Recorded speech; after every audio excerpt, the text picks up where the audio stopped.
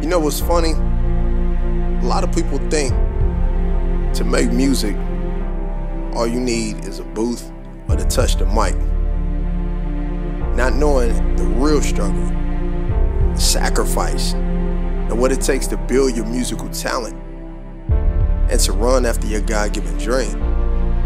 Man, I'm telling you, others will think you're crazy.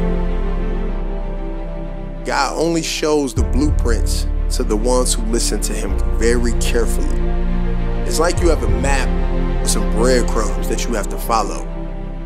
No GPS, no cell phone, no car. Just your 2 feet, 2 arms, and all 5 of your natural born senses. To obtain the prize and to run the race, you must be able to listen to God, seek guidance, and move when he says move no matter what.